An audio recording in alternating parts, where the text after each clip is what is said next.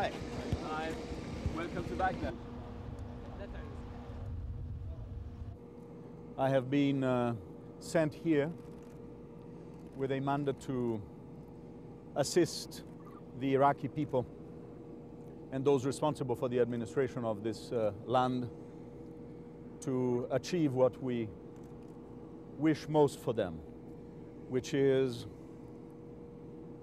freedom, the possibility of managing their own destiny and determining their own future, and a much better life than they have had in the recent and very dark period of their history. I look like one? Thank you very Thank much. you. Thank you very much.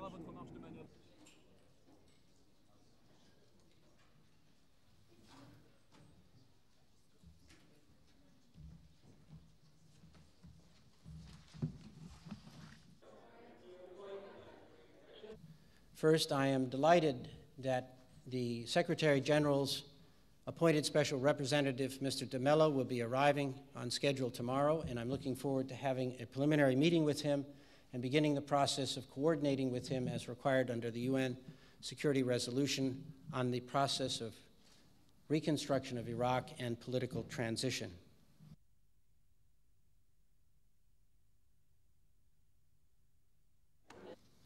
We are also working hard to establish the new Iraqi Corps, the successor to the former regime's army.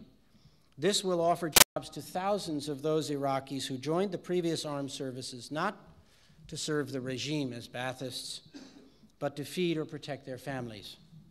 We will begin hiring back demobilized enlisted men next week to help clear the training sites for the new Iraqi Corps. And we expect to begin recruiting members of the new Iraqi Corps before the end of this month.